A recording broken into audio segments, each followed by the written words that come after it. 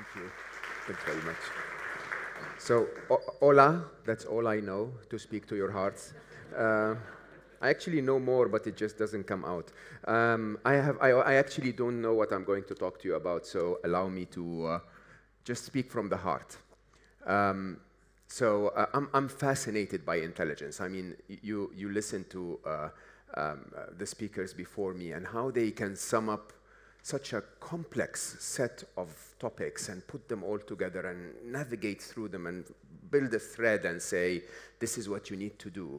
It's incredible, really. If you think about human intelligence and the way we solve problems, the way we interact, the way we connect, it's just fascinating. And we have really done well as humanity. We have done so well. Just if you think about the last 100 years, actually, if you think about my career, 30 years, you know, there were times in my career where I never could even imagine what I think 10 years later. And I think we take some of this for granted. When we think about the way we live today, just look at this room around you, huh? The lights, the sounds, the wireless networks, the phones, the cameras, the Twitters, it's incredible. And we take all of it for granted. It is genius by every measure you can think of. I worked at Google X. I started at Google. I spent 12 years at Google, of which 7 years I expanded Google globally. And then at Google X, I spent the last 5 years as Chief Business Officer with a very simple job, really, which was to try and streamline this incredible innovation so that it can meet the real world. Now, why was that needed? Because we had almost no obstacles to innovate. It really is quite shocking when I tell you that almost everything you have ever seen in a science fiction movie happened or is about to happen. Okay? If you recall Star Trek with the flip phone or the tablet or whatever, this is old technology now, huh? If you recall Minority Report, when Tom Cruise was so handsomely waving at the computer, and then that became part of your Xbox, huh? Self-driving cars, robots that actually walk and perform and interact. It's all happened, which needs to get you to the point where you start to tell yourself, is there going to be an industry called science fiction anymore? I mean, seriously, what can we imagine, huh? And with virtual reality, by the way, everything you can imagine, you're going to build into technology. It's just happening. And I think what is really fascinating is that things, since I started as a young engineer, have been ticking faster and faster and faster and faster. And we're also getting used to the pace. So we actually don't recognize how fast it's become.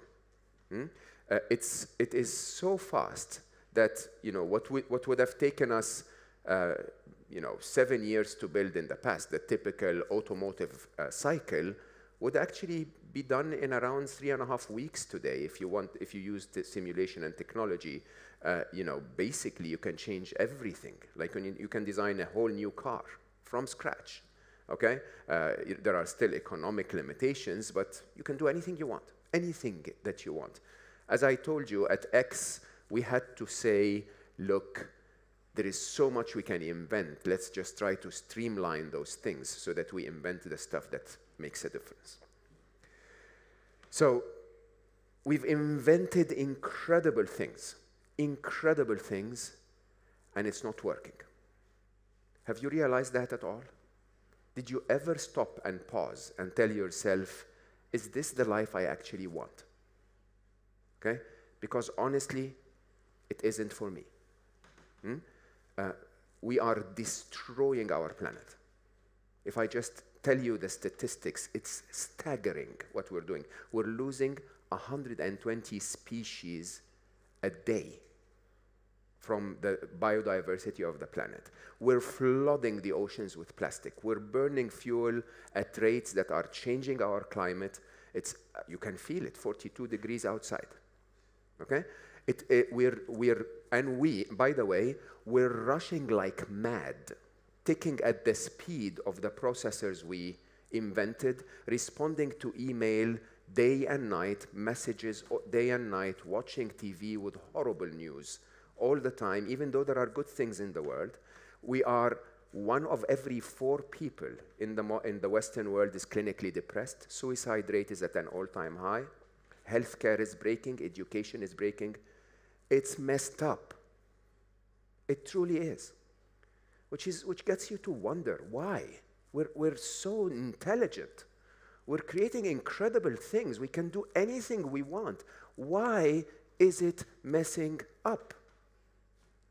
Because we're creating the wrong things. And I would want to ask you, honestly, who here wants a fancier iPhone? And a company as innovative as Apple, why don't they build an iPhone that is better for us? Not just fancier, not just a better screen, not just an ego item that I put on the table. A nation as innovative as Korea, why are they investing so much in LED screens? Like seriously, 75 inches enough. Like why? I just don't get it. I honestly don't get it. We, with all of our intelligence, have missed the point. Okay? And unfortunately, I'm actually not as optimistic about AI as others who stand on stage and talk about it. I'm optimistic if we do our work, but I'll tell you if we don't. The way AI learns is it learns by observing billions of patterns of information that is provided to it by. We are the parents. They are artificially intelligent infants, and we are horrible parents. Violence, rudeness, anger. The problem is not Donald Trump. When Donald Trump tweets, I'm sure he has just tweeted, okay?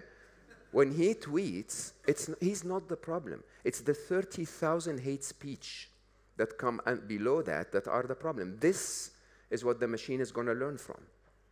You know what's going to happen with AI? Like every other technology we've created, it's going to maximize our abilities. I can walk at 5 kilometers an hour. I can take a car and drive at 300. I can take a plane and drive at 1,000.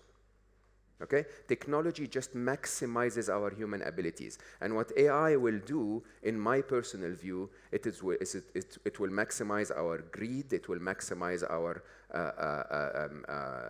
narcissism, it will maximize our ego-driven behavior, it will maximize our rudeness, it will maximize everything. And Rana said it best. We can catch 85% of the mistakes in 90 minutes. It's not like we're running out of time. I honestly don't understand. Why do I need a machine to do it in 22 seconds? In whose favor is that? Okay? Now, I'll tell you openly, I lobbied against the current revolution of AI heavily, not in the idea of not wanting AI to go where it's going, but I wanted to use a different algorithm. Okay? The current algorithm we build technology on is an algorithm of reward and punishment. We basically are building little psychopaths. Okay? We're telling them, you do this, you get more points, you do that, you get bad points, and we think that there will be a point in time where we're actually going to tell them, hey, by the way, bad boy, don't do this. Okay? In the year 2049, the machines will be 1 billion times smarter than we are. Okay? That's comparable to the intelligence of a fly as compared to Einstein. Okay? Let's just get the facts in place. Now, am I predicting a doomsday scenario, iRobot, where the machines are going to take us over? Honestly, possible, unless we change, because we are the parents. And I will tell you the truth. The truth is intelligence is not enough. Okay? If we were to become smarter and smarter and smarter and smarter, solving the wrong problems, we're going to cause more problems. Okay? If we set the wrong targets, we're going to destroy the planet more. The mix of what creates impact is a mix of intelligence and values. You bring the two together, and the values tell us what it is that we should create with our intelligence so that we create the right things. And believe it or not, we've all missed the point. Okay? So I will tell you that in our world today, because of our success, we missed 3 values. And as a very, very, at heart, I'm an engineer, so when you give me a very complex problem that is so multifaceted, economies and depression and, global warming and all of that, I try to look for the underlying reasons, and the underlying reasons are 3. There are 3 values we forgot as humanity. One is happiness, the second is compassion, and the third is the feminine. Okay? And trust me if I tell you, if we manage to fix those 3, the whole world will turn. And it will turn in no time at all. Okay? Now let me explain those very quickly. We've told our children and ourselves growing up that success is more important than happiness. Okay? We told them that it was okay to be unhappy because it's the tax you pay for your success. We believed it. The truth is, our default setting for success is happy. When we're not happy, what happens is our performance declines. We're unable to do the right things. We're unable to engage. We piss our clients off. We piss our colleagues off. It just doesn't work. And somehow, we shy away from saying that because they told us you shouldn't show your weakness. Now, I will tell you honestly, if you don't prioritize your happiness, good luck. No one's going to prioritize it for you, okay? Because they just want you to make another shoe. It's the Industrial Revolution. This is the shoe factory. You need to make another shoe, okay? Who's the only one that's going to prioritize your own happiness? It's you. The second, and I say that with love and respect, I am Eastern. I was born in the East, raised, with Western mindset or mentality, if you want. The West is too individualistic.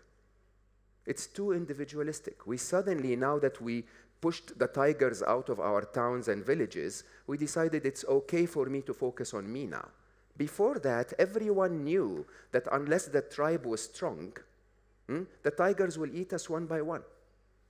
Right? We wanted to succeed together, and the Eastern mentality, the Eastern value system is that we succeed together. Compassion. It's not only that I want to be happy, I want you to be happy. Because if you are happy, you change your behavior, we build the right future. I cannot survive if I'm the happiest person on earth. In 20 years from now, if we continue on our trends of global warming, good luck. Good luck. We have to change. And believe it. So I set out a couple of years ago on a mission that's called 1 Billion Happy. And 1 Billion Happy had 2 targets to it, happiness and compassion. I wanted people to prioritize their happiness, to find balance in their life.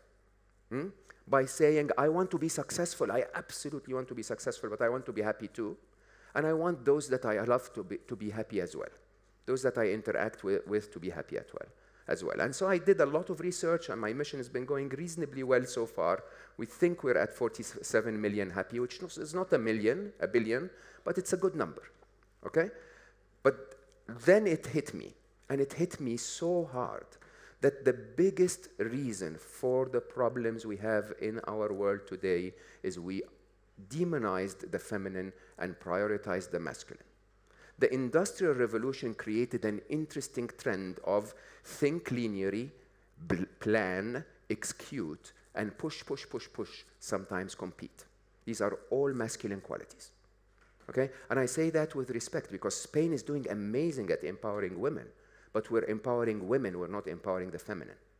That's very, very different. Because a woman goes to the workplace today, she has to behave like a man sometimes, like the masculine. I don't want to use woman and man. We're underestimating the value that the feminine brings. You know how it is. There is a left brain and a right brain, the masculine brain and the feminine brain. Which of you has only one of them? Every single one of us. I have both. I can guarantee you that. As a matter of fact, I'm 0.58 feminine. I'm more feminine than masculine. Okay? Of course, Middle Eastern and a manly man, don't ever touch my, gender, but hey, truly and honestly, every leader that has ever changed our world believe it or not, was more feminine than masculine. Every manager that has ever succeeded, every politician that waged the war was more masculine than feminine, but Gandhi was more a woman than a man. Do you understand this? He had the body parts that were masculine, but he had empathy, he had intuition, he had communication skills, he had resilience, he had feminine qualities that were missing in our modern world. Now, why am I telling you all of this? You're learning and development directors, okay? You can change the world. You truly can. You truly can by sneaking around your bosses, if you have to, okay? And trying to teach the right things. And you know what the right thing is? Teach us to be human. We forgot. We forgot to be human. We became machines like the machines were creating. So we spoke about purpose. You know what the purpose of a human is? So in reality, you'll be amazed that future orientation of I'm going to set a task in the future and chase that's actually not human at all. Because the only access you will have to time is now. Your purpose is right here and right now, and your purpose is very straightforward. Okay? You need to become the absolute best human you can become. Okay? If you were, you know how when you get on aeroplanes, they say attend to yourself first before you help others?